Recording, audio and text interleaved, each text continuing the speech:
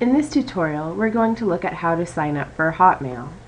So very simply, in either your search engine or in the address bar, type in www.hotmail.com. And it should be the first one that pops up. And now if this is your first time and we don't have it, obviously we're going to click on the sign up for Windows Live ID. And once you have everything filled out, and the gotcha entered, I like to uncheck the send me email with promotional offers because I really don't care about that. You can go ahead and click I accept, and hopefully it'll go through.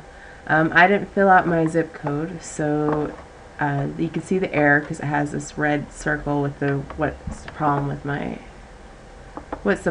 form. So once I've entered my zip code and clicked the button, it takes me to my home page, which means I was successful. So I now have an email account at mdaletutorials@hotmail.com. And this is kind of like your home screen where we could see the Hotmail, which is your email. You have Messenger, which is chatting with other users, or friends rather, not just random users. And then SkyDrive, which is what this tutorial is mostly concerned with. So now you have your Hotmail email account and you're all set up and ready to go.